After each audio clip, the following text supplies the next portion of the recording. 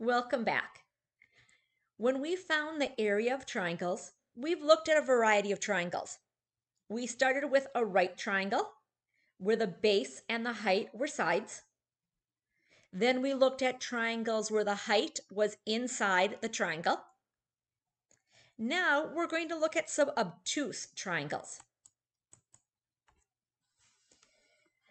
Sometimes the height will actually be outside of the triangle. In this case, it isn't possible to draw a line perpendicular to the opposite side that goes from this corner and hit the opposite side. So what we have to imagine doing is extending our side, and then our height actually ends up being shown outside the triangle. So our height is 4 yards, and our base is just that part of the triangle, which is 16 yards. Area equals 1/2 times 16 times 4. This triangle will have an area of 32 square yards.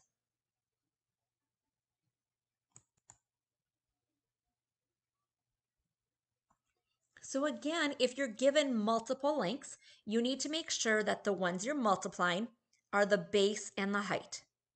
So we're looking at the ones that form a right angle. I notice again that I have this measurement outside the triangle. Well, if I were to extend the length of this bottom, it would form a right angle with that 15 feet length. So that means that our 6 is the base, 15 is the height, and we're not going to use 22 as we find the area.